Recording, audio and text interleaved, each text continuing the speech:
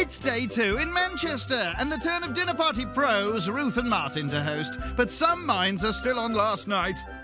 Don't think the food went down as well as we'd hoped. I mean, we had the rest of it for breakfast today, so we thought it was really nice. I think if you were to ask what the opposite of last night would be, it would be tonight. Yeah, yeah. I'm looking forward to eating their food. Yeah. Tonight we're hoping to put together a romantic evening, I think, with some nice food. We're going to pair each course with the wine. Hopefully it'll be a lovely romantic evening. First up, it's the starter, a duo of pâté with Melba toast. She's played it safe there, because you can't go wrong with that, can you? Everyone loves it. I hate pâté. Worst case scenario is like various meat and fish pâtés. Yeah. We're going to make a duo of pâtés, so 2 pâtés, a mackerel one and a chicken liver one. I think the whole idea of eating a chicken liver is slightly weird. Ugh, it reminds me of hospital. Well, that's not a good start.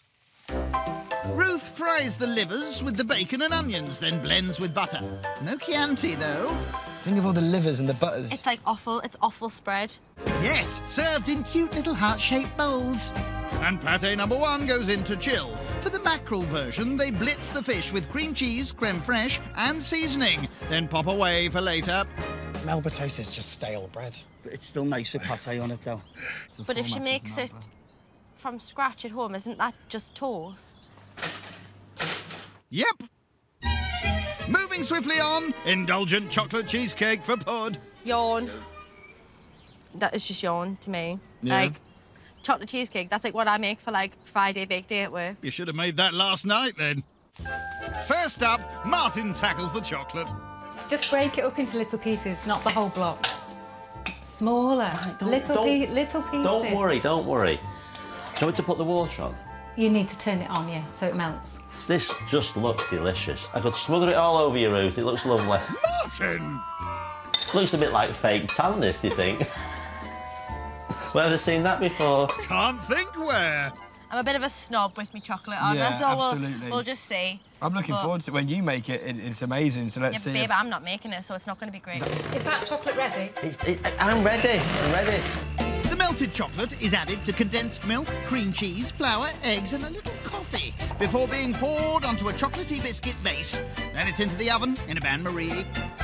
I hope they don't make any mistakes with it, because it's a nice menu and they're lovely people. Yeah. But then secretly, it's like when you see someone doing a race, you want them to trip before the finish line. No stumbles so far, ganache added. Ruth decorates the cheesecake and will serve tonight. I think it looks amazing. I really do. You've done us proud. Thank you. Next, it's the main, a rack of lamb with dauphinoise potatoes, sautéed samphire and roasted carrots. You find lamb too fatty, don't you? It's too fatty, I don't like the taste, and I had a dog that looked like a lamb once, so I just, like, can't look at lamb because it makes us feel really sick. I hated that lamb dog. A rack of lamb. Like a rack of ribs. A rack of lamb has got the ribs coming out of it like that, like Sophie's nails. Right. Uncanny. Because it's so nice, the meat, we're going to keep it just nice and simple. Meat prepped, they'll cook it tonight. Samphire? Yeah, same. That's probably, like, some sort of, like, posh turnip or something, isn't it? Like? Go on, help her out, Lucas. Yeah, definitely turnip. No. What's samphire? It's the green, salty and it with salt on. You have to go foraging for it. Oh, yeah. So I bet you she's foraged that. She's foraged that, yeah. From her garden. Or possibly from her supermarket. I know it looks a little bit like seaweed, but it's quite nice, actually. Can you eat it raw, or...? You can probably eat it raw. Yeah, as long as you don't put it back afterwards. Oh.